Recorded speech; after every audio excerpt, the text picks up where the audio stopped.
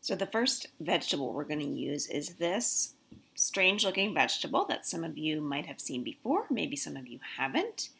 It is called okra, and I like using okra for vegetable prints because it makes really unique sort of floral shapes. So the first thing I'm going to do with all the vegetables I'm using today is I'm going to go ahead and cut part of it off, maybe cut the top off or the bottom off, but it's probably best if you have a grown-up do that for you. So just have all your vegetables trimmed ahead of time. So I'm going to cut that off, and then I'm going to stick it in some ink, and we will see what kind of pattern we get.